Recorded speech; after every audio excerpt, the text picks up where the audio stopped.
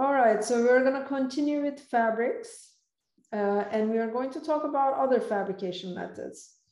So we talked about woven fabrics and weaving. We talked about knitting.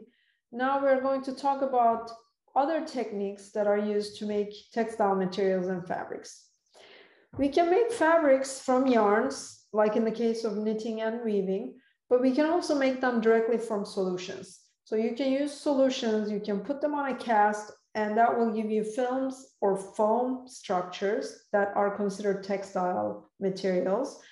We'll talk about animal products like leather and fur. We did talk a little bit about composite fabrics. I'll talk a little more in detail about composites. Composites are basically materials that combine different kinds of fabrics or textiles.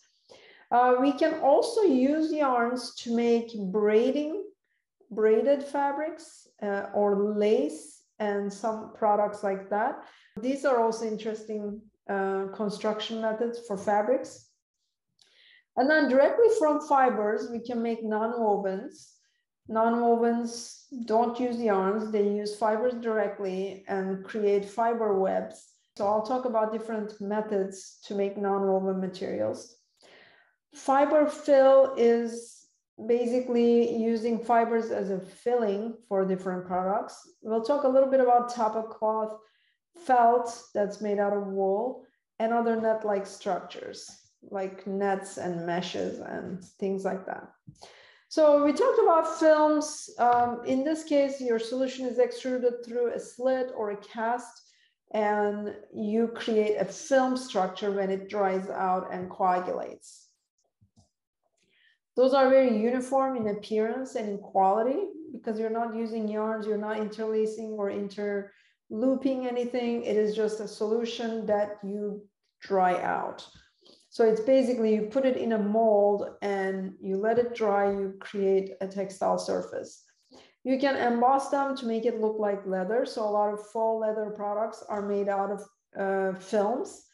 They are water impermeable, air impermeable. They don't really feel very breathable actually because they don't allow any kind of air or water to pass through. They're resistant to soils, but they can be weak. So this is an example of a film. So for films, you'll see vinyl films or polyurethane films. And sometimes those films are used as a coating on a different textile material. Some of those are washable and dry cleanable. Some of those, like vinyl, doesn't work well with dry cleaning. This is another one that is made to look more like a leather surface. And we can make films as expanded films or supported films. You can coat fabrics with a film. So your base might be a woven or knit structure and you just put a film on top of it as a coating. Or you can expand the films, you can create a soft, more drapable kind of film structure as well. Foams are more airy and springy. They're lightweight because they're created by creating a lot of air bubbles inside. Foams are used for padding, for upholstery, mattresses, carpeting. Those are a lot airier, springier, and lightweight products.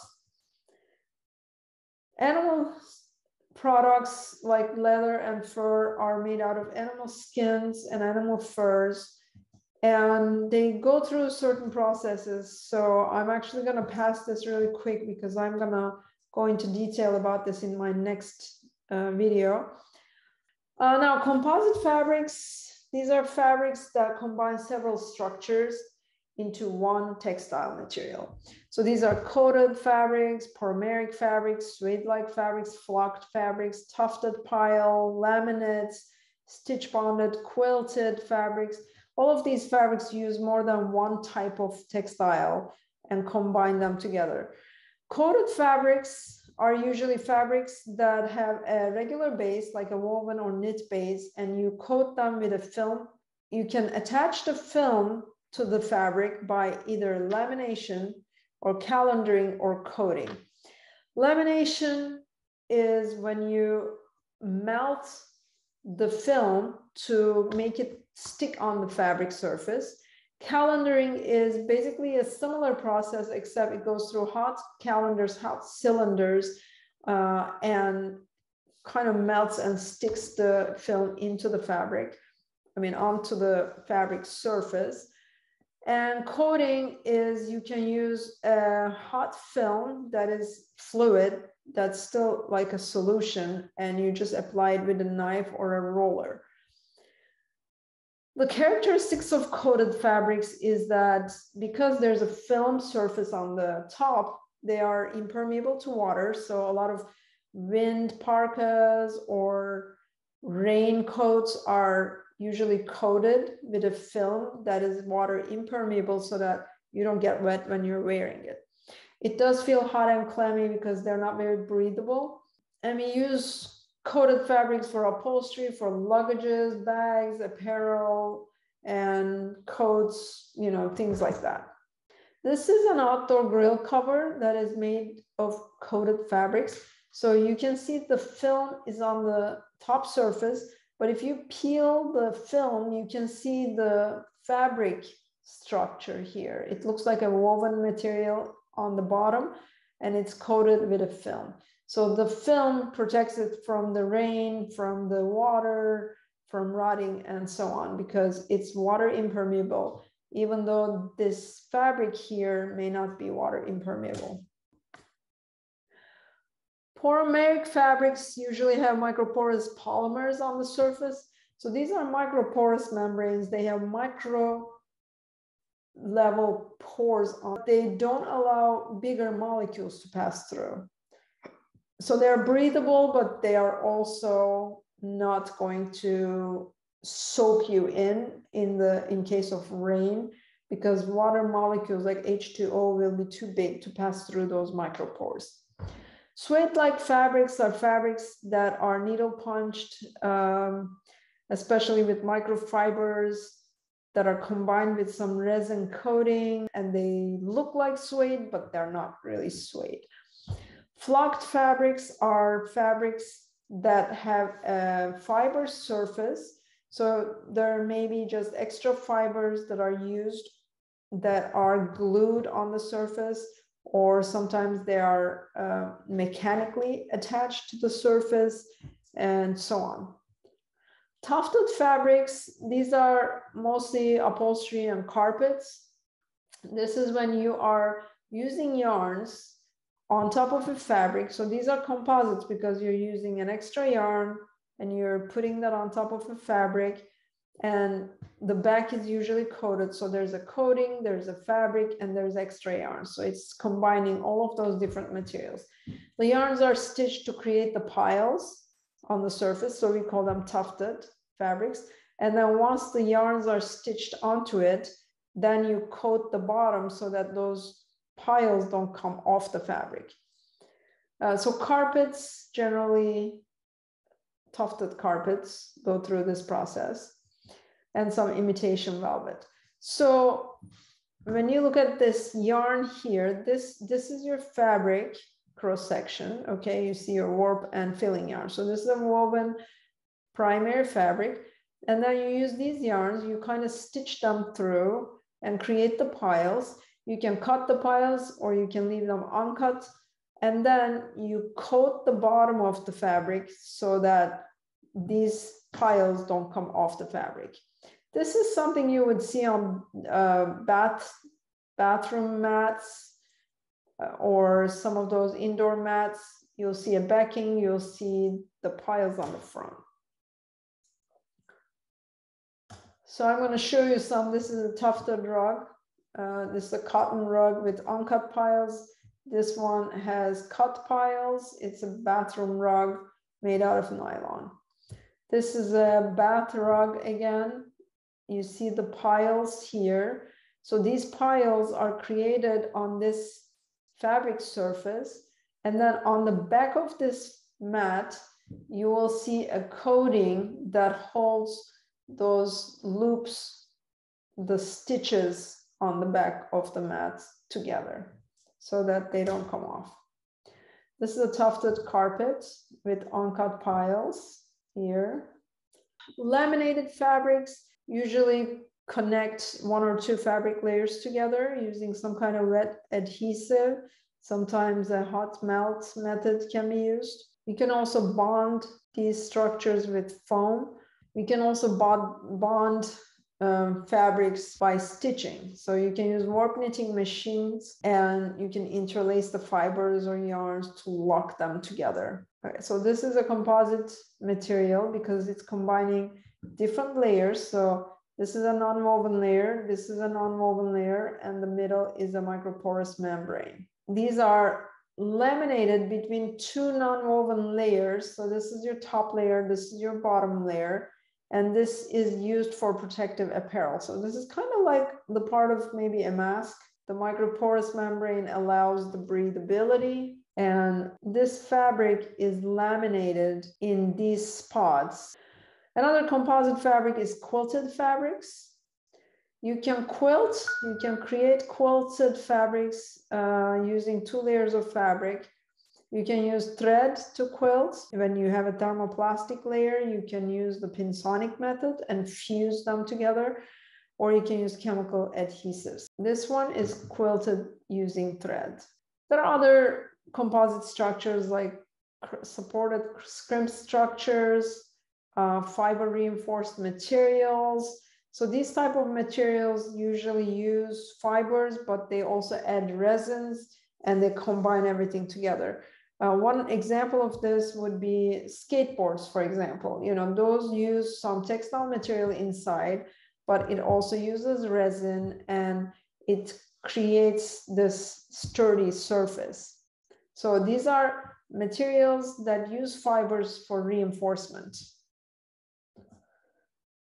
Composite fabrics have a lot of advantages when you're combining 1, 2, 3 different type of textile structures together and either coating them or laminating them or fusing them together. There are advantages. One thing is you create interesting textures. They're usually lightweight, especially composite fabrics or fiber reinforced materials. They use fabrics to make it lightweight, you know, instead of using like metal pieces or heavier type of structures. When you use textiles and combine them together, that creates a lightweight material. It gives more body to the fabric. There's less wrinkling that way. They're quick to produce and they're stable when they're well done. The disadvantages of these fabrics that are coated or laminated is sometimes they separate. For example, if they're glued, sometimes it's not very permanent, it may separate. They can be off grain. That's an issue because, you know, each textile material that you're combining together have to be on the same grain. Sometimes they shrink differently and that causes problems and puckering on the fabric.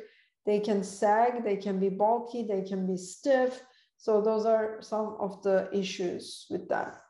Now, to make fabric from yarns, we can knit, we can weave fabrics when we are using yarns as our raw material, but there's also the braiding technique. So let me just show you how braiding works. So this is a braiding machine. I'm going to turn the sound off. So you see the yarns here, and when it works, the yarns are making kind of like a maypole dancing. If you know maypole dancing, they go around each other, out and in. Okay, so now you can see that the yarns are moving. So they are all turning around, braiding, and here your braided fabric is being made. This is usually used to make hoses, for example, or sometimes shoelaces are made in this method, and you get that final product coming up right here. So as the yarns are braiding on the top, your braided structure is being pulled as you go. Okay. So that's braiding. Another fabric you can make from yarns is lace. Lace materials are usually intermeshed yarns They have a lot of open spaces. They can be woven, they can be knit, they can be crocheted.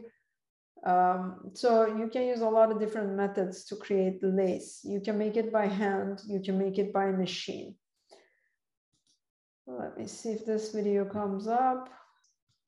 This is called bobbin lace, and you have your yarns. This is done by hand, so you usually use these pillows and you pin your yarns that you're not using, and then you take those, you twist them like that, and then you have to twist them one more time. So if you're watching this carefully, now you create this, you pin it.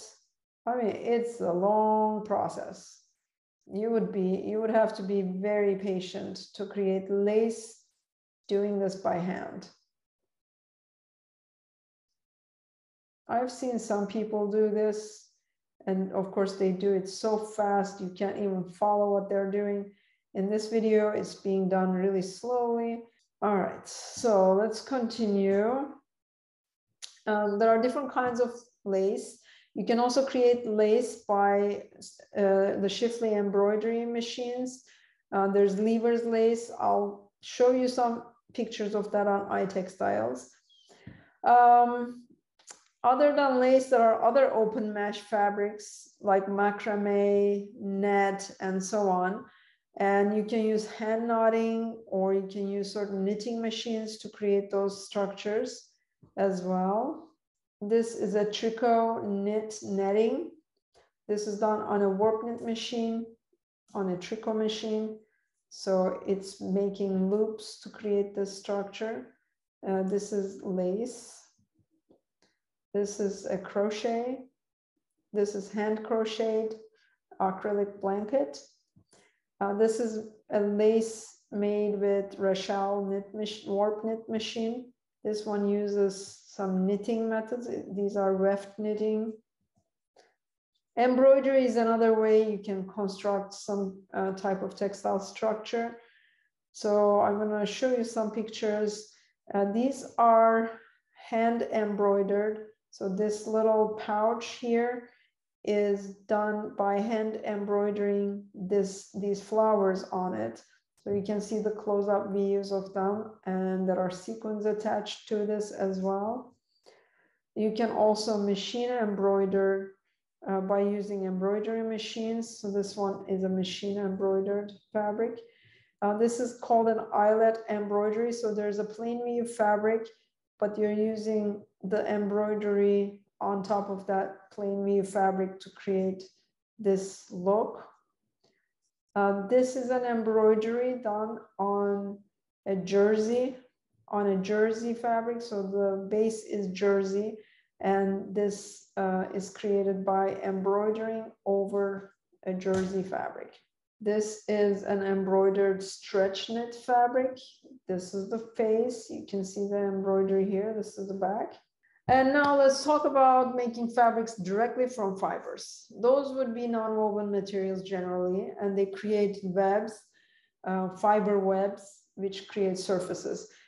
So for example, a paper would be considered a non-woven material because papers are made directly from fibers.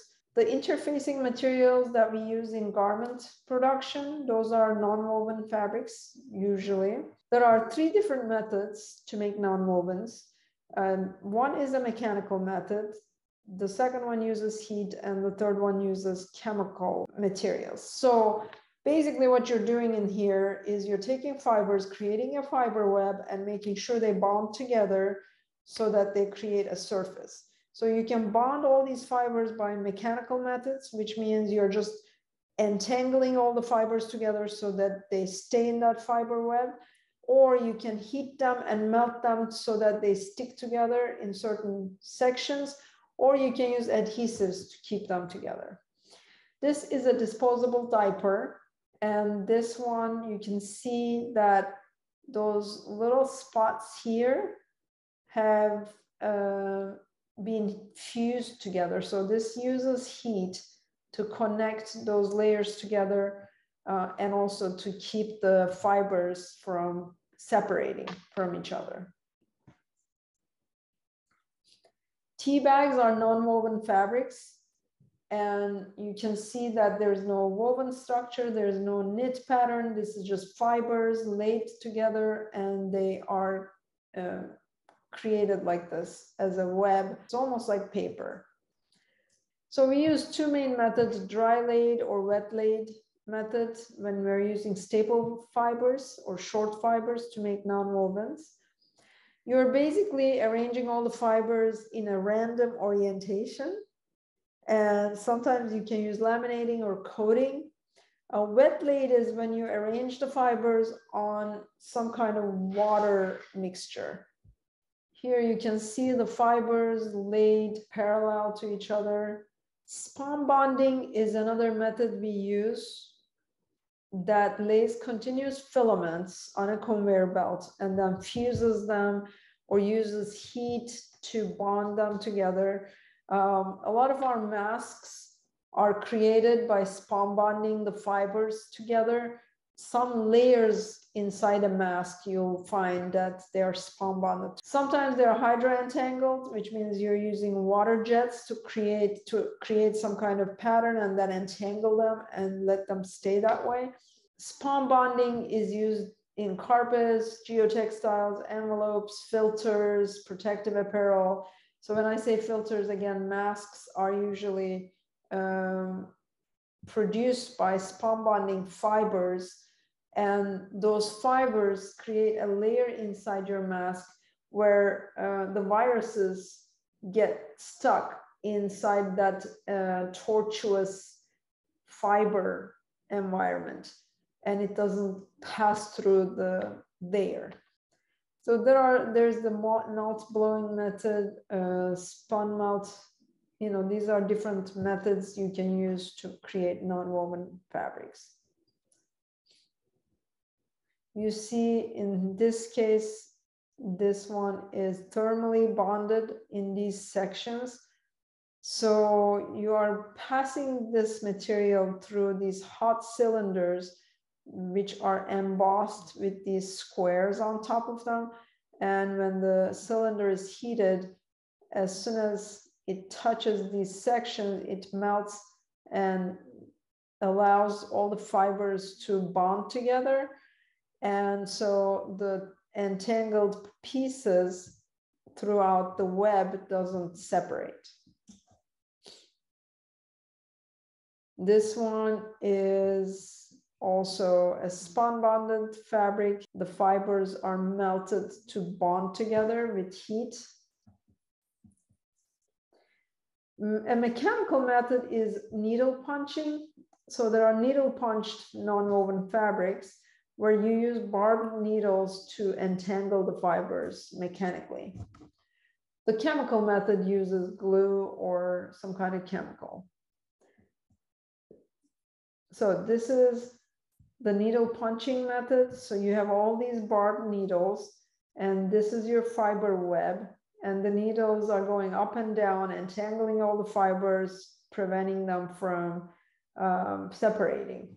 So the needles are usually like this. So when you keep pushing them up and down, all these fibers get entangled and they don't really come off each other. This is a better picture of those barbed needles. This is a picture of the chemical bonding process where you have an adhesive and you have your fibers. You are laying the fibers on top of the adhesive and you're creating this structure which is bonded, okay? And in the thermal bonding method, we are using hot cylinders. And when the hot cylinder goes around the fabric, you see these spots that are heated. They create, they fuse the material together so that the web stays together. This one here, you can see that it is fused at these spots and the web doesn't separate.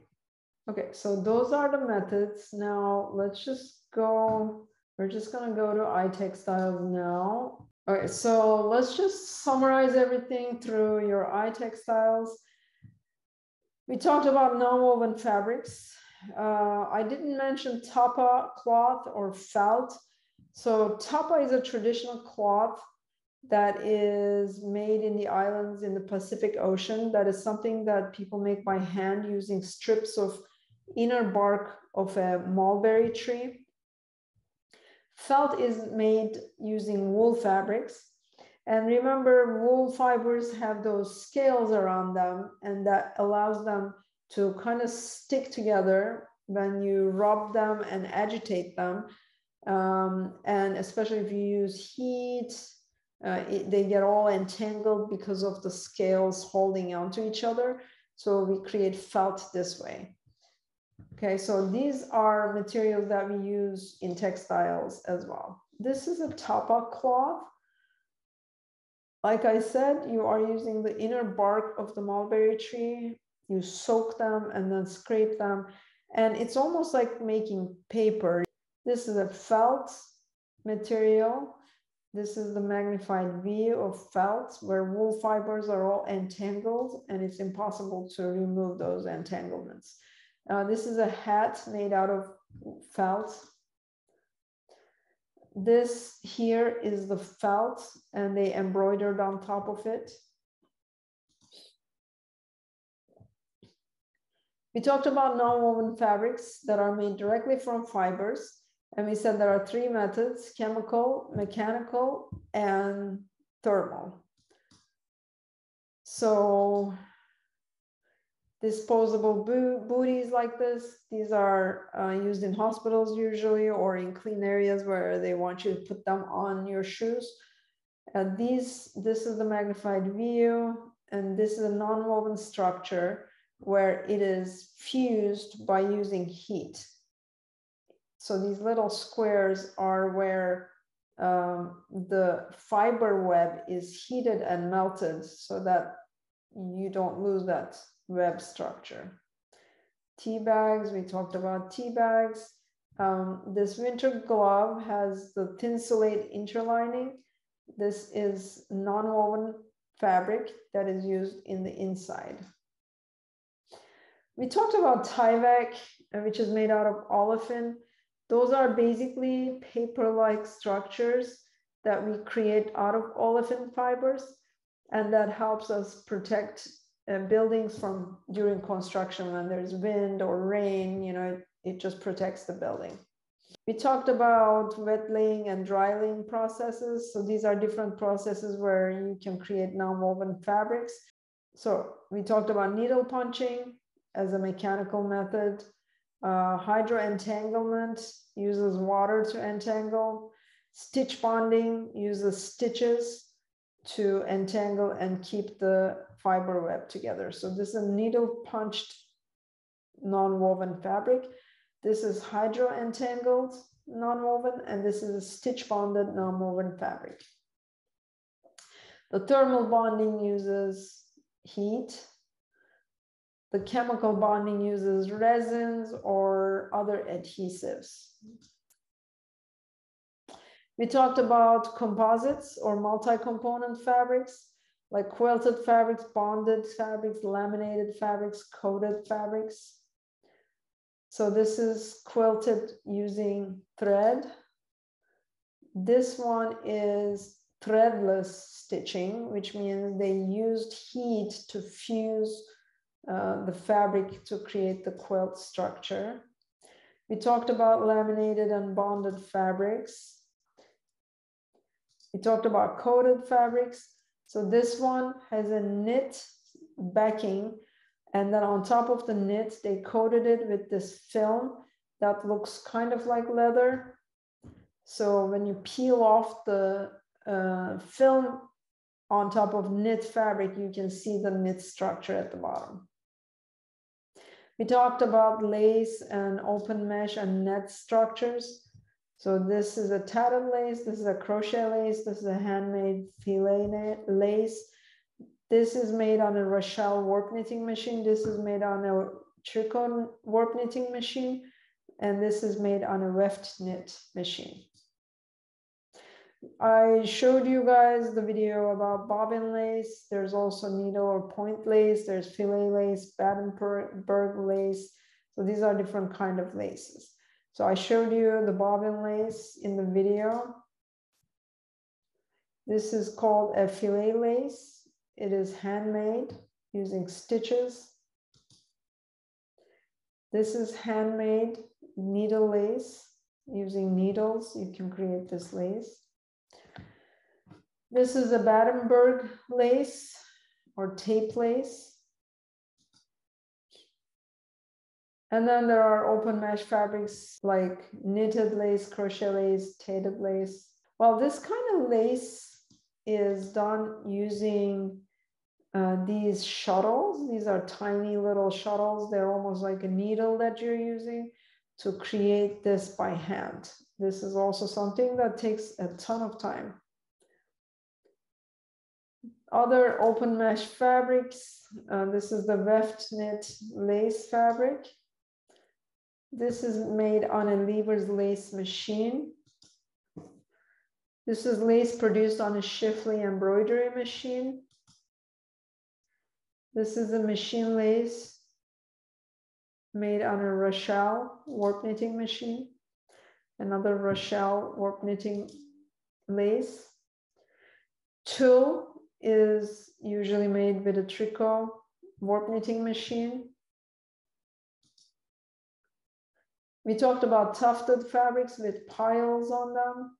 So this is one of those machines that create the piles. So this is the back of the fabric. You're stitching these yarns into the fabric. On the back of this fabric, on the face of this fabric, you can see the piles from these stitches. And to keep those piles in place, you coat the bottom of this fabric. This is a tufted pile fabric. This is the front of the fabric, and this is the back where these yarns are stitched in, and these are the ends of those yarns on the surface. This is a tufted carpet. Now, this carpet actually is made of the same color yarns, except some of those are uncut and some of those are cut. So the cut piles look a little bit darker. And these are the uncut piles here when you look at this section here. We talked about braiding. This is a braided look. These are braided fabrics. We use braiding for rugs, cords, wire insulations are made by braiding. Sometimes the handles for gift bags or strings, they can be flat or they can be circular. So now in this case, you have a circular one. So you have a monofilament spandex inside and you are braiding the metallic yarns over that.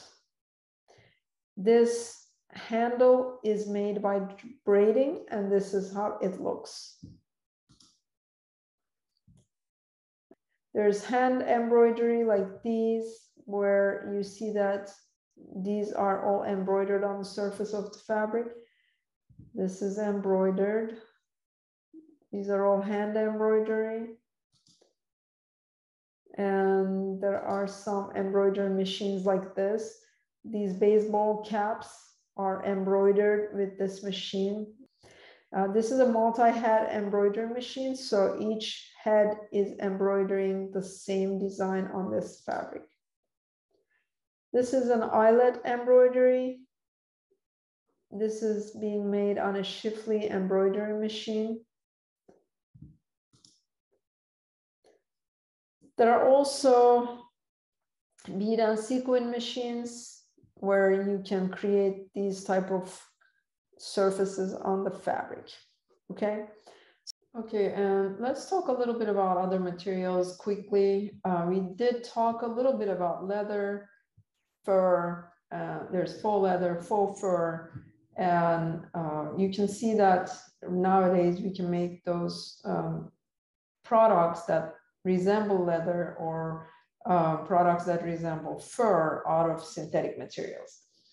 Now, leather is a natural product that we obtain from the skin of animals, and majority of leather is made from cowhide. So we call it a hide when we are using the skin of the animal. Those can be mammals, reptiles, fish, bird, and then it has to go through a tanning process. So tanning is a chemical finish to make the skin pliable and water and rot resistant. We also bleach leather. We can dye it, we can emboss it, we can print on it, we can glaze it, and so on. So there are a lot of finishes we can do. Just some of the terminology: leather is the tanned skin or hide of animals. Hides are the skin of the animal that is used for leather. Grain is the marking that results from the skin formation. This is a cross section of leather.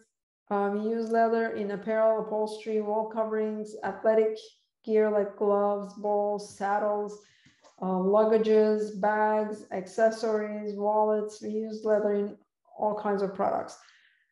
Leather does pick up oil and grease, so you have to be careful, and dry cleaning is generally required for leather.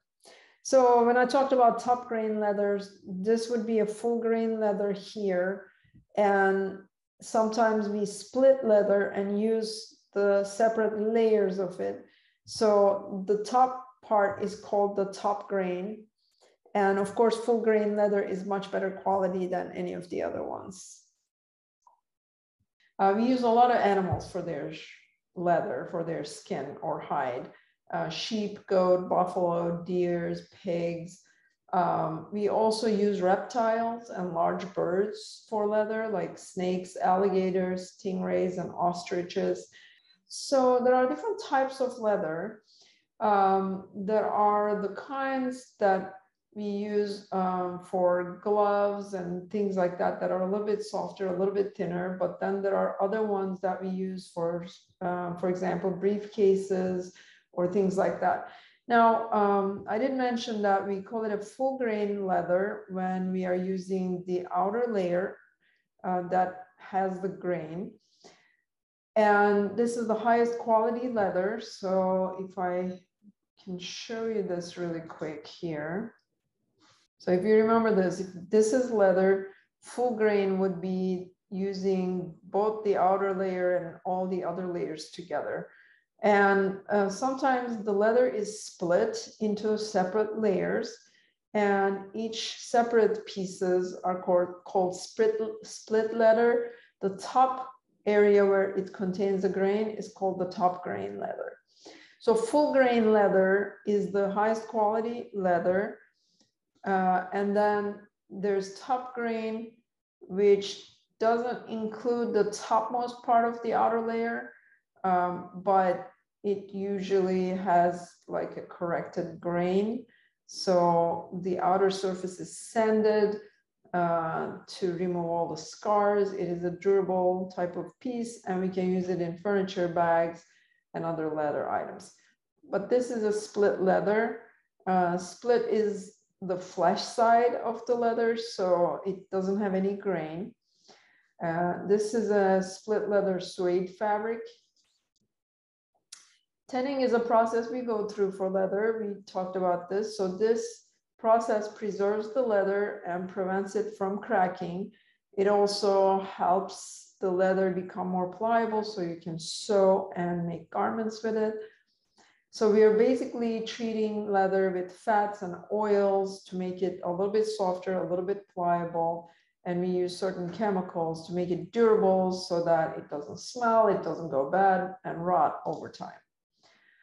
We can emboss, we can sand, we can buff leather, so we can do a lot of finishes on a leather material. Embossing gives a certain pattern to the surface.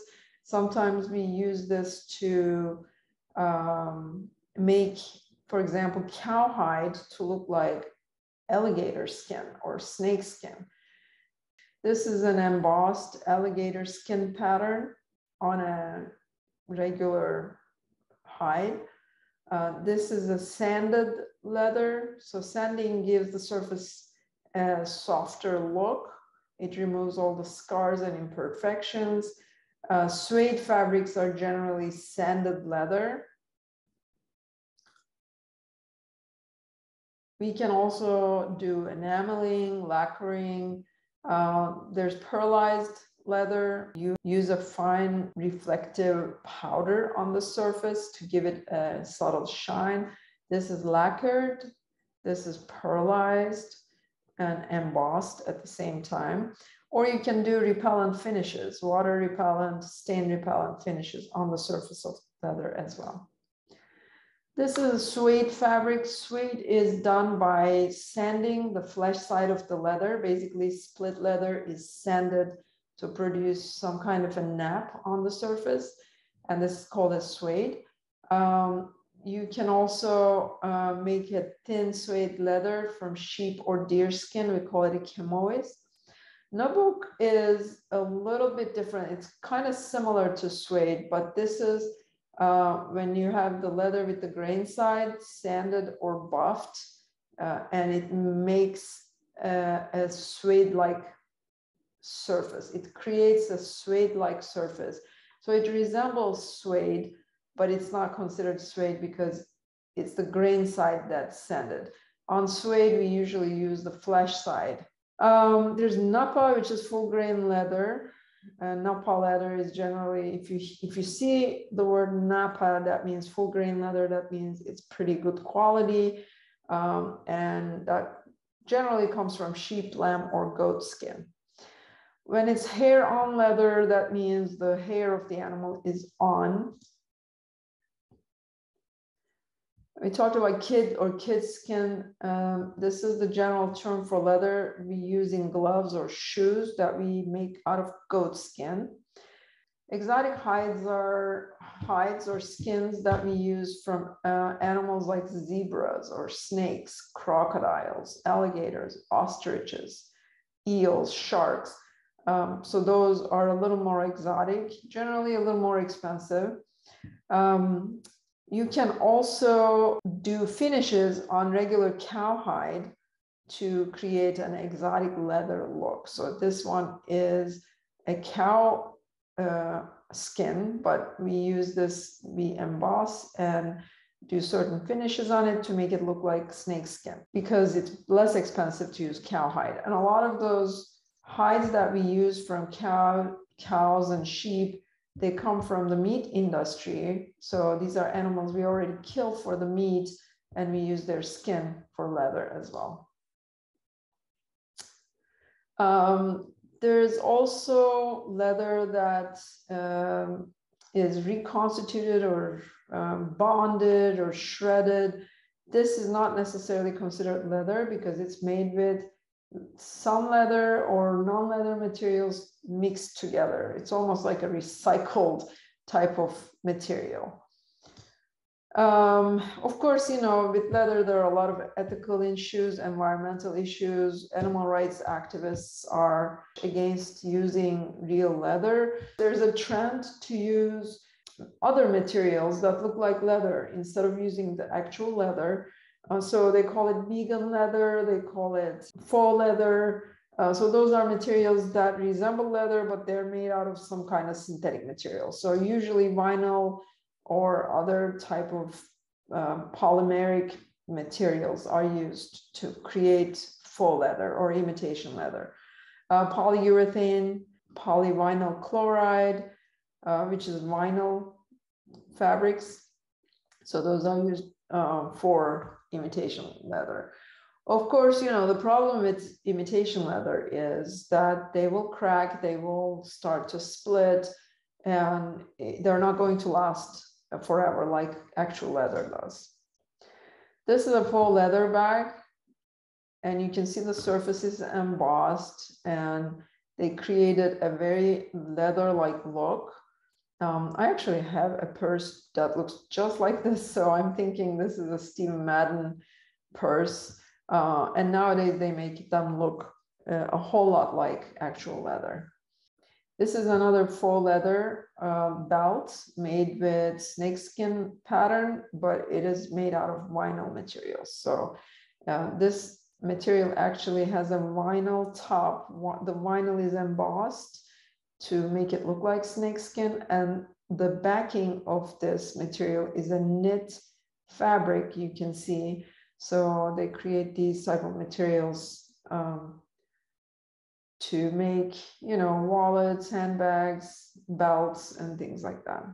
And sometimes we can prefer faux leather because they can be dyed to much brighter colors. They're consistent in their texture. They're available in large quantities because they're just mass produced. They don't come from animals. So you can create a big roll of these fabrics and you can lay them out and cut them, make anything you want. So there's more flexibility with faux leather. They're generally lightweight. It's easy to clean them, and they can get some antimicrobial treatment on the fabric. Fur is another one of those fabrics that are becoming less and less popular because of animal rights activists and because of the trend to go more animal friendly, environmentally friendly with other type of materials that look like fur. But fur is any animal skin where the hair and the fleece are still attached to the skin. We go through a dressing process. This is similar to tanning that we do for leather. We do dressing for fur.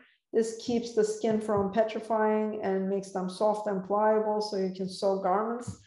You don't want to have a lot of shedding, so that's important. The hairs should be firmly attached. It should be pliable. It should be odor-free.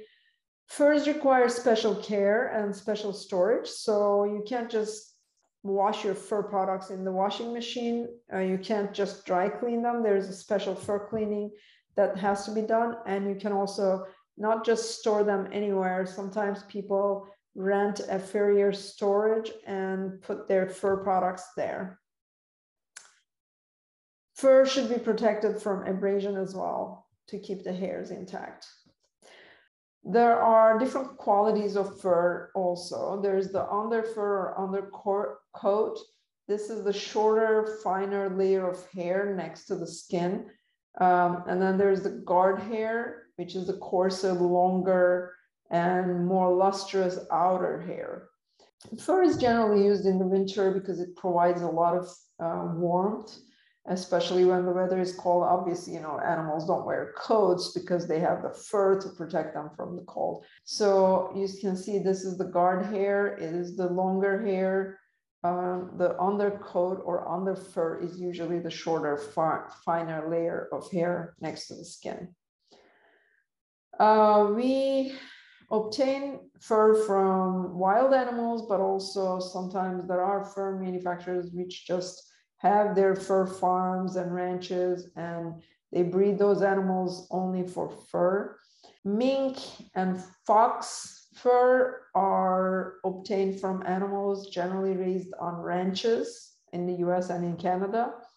Wild fur come from beavers, raccoons, sables, wild mink, bobcat, coyotes, those type of animals in the wild. Now, in the US, a lot of animals are in the banned category, especially endangered species. Seals, those are animals you cannot use their fur. It's banned in the United States. You can also not use the fur of cats and dogs. Mink fur, this is a mink fur example. It is shiny with soft guard hair. Wild mink is generally brown. If it is farm raised, it's black, white, or in mixed colors. It's one of the more expensive types of fur. Fox fur is this one here. This is usually obtained from the wild or from ranch raised animals, farm raised animals. This has long, soft guard hair as well. And there are different colors, different kinds of foxes. This is a blue fox fur. This is a crystal fox fur. This is a red fox fur. This is a beaver fur. This has long, shiny guard hair, and the underfur is also dense. So underfur is basically the short hairs that are closer to the skin. This is sable fur. That's very soft and dense, relatively shorter. This is lynx fur, again, soft. Coyote fur, that is thick and durable. We usually use these for men's clothing. These are one of the cheapest ones we can get. Most furs are used with the leather side inside the garment or in the final product. In shearling, the leather side of lamb pelt is sueded and used on the outside. Pelt is basically what we call the skin with the fur attached to it.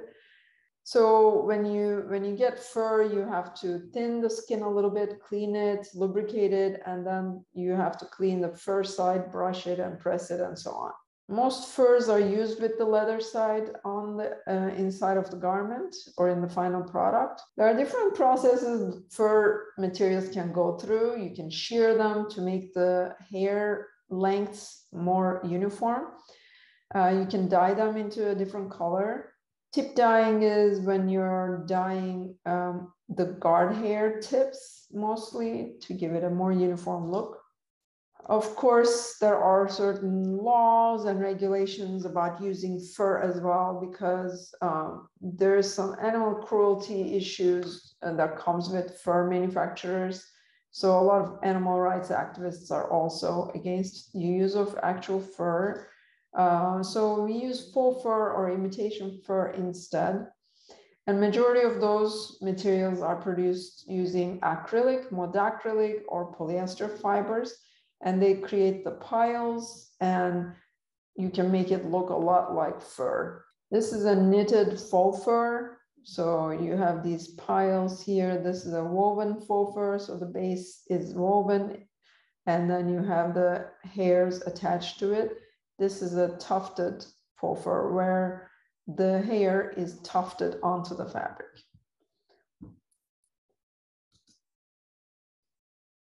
You can also dye and print on faux fur. So faux fur is a little bit easier to dye and print because actual fur is a little bit more difficult to put like different colors on. This is the same thing for leather. Leather is harder to color or dye to different bright colors because it's hard for the leather to pick up color. But faux leather is easier to color. So if you see any bright colors of fur, I mean, colors of leather products, that's usually faux leather because the real leather usually comes in very standard colors.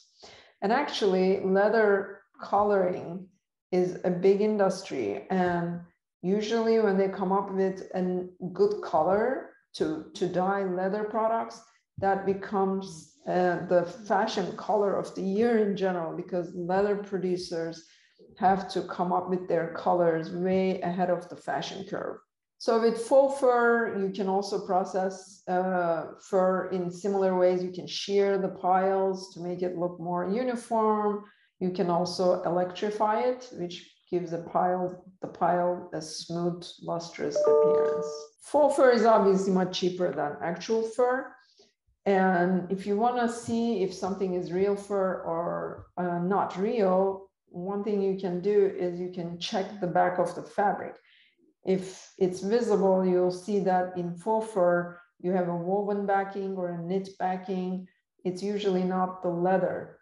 I don't know if I can make this a little bit bigger, but you can see, you know, this is the actual fur backing. This is the faux fur backing. And I can pretty much see here the fabric structure here. So it's usually a fabric backing. Another way you can tell if something is real fur or a faux fur is look at the hairs. If the hairs have tips like this, that's normal actual hair. But if the tips look more flat like this, that's faux fur. You can also do a little burn test. If you guys remember, for example, when we burnt wool, it smelled like burning hair and it formed a bead almost. And then when you crush it, it turns into ashes. So if you can burn it and if it forms a crushable bead, then it's actual fur. But if you burn a little bit and it just starts to melt or smell like plastic, that's usually faux fur. Okay, so that's all I have for leather and fur. And now we have completed fabrics. from here on, we're going to talk about fabric finishes, dyeing, printing, and other processes.